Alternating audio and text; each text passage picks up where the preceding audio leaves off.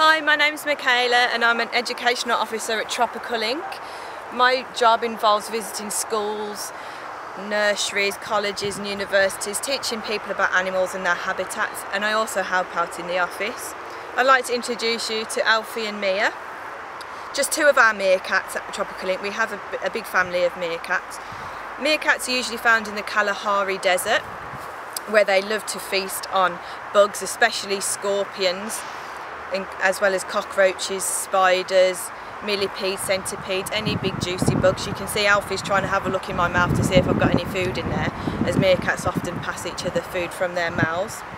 And they're enjoying in the sunshine. Usually they'll stand up in the sunshine to keep their bodies nice and warm, as they can't store any fat, as well as using the sunshine they need to eat every single day. They usually live in a big group called a mob or a gang, as they don't have any defences like a skunk or a hedgehog, so their defence is working together as a group for protection. So some of them will be babysitters, and they no Alfie, I haven't got any food for you.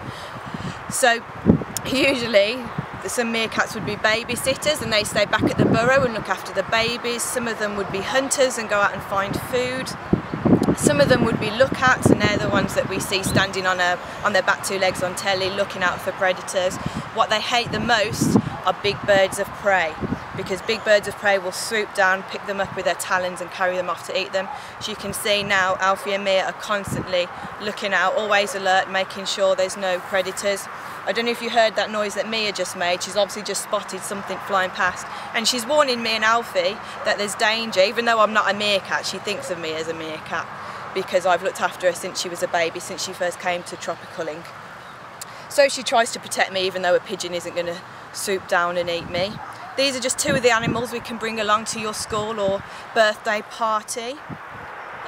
Thank you for sharing your time with me and Alfie and Mia. Hopefully we'll see you soon at one of our birthday parties or schools or another one of our presentations.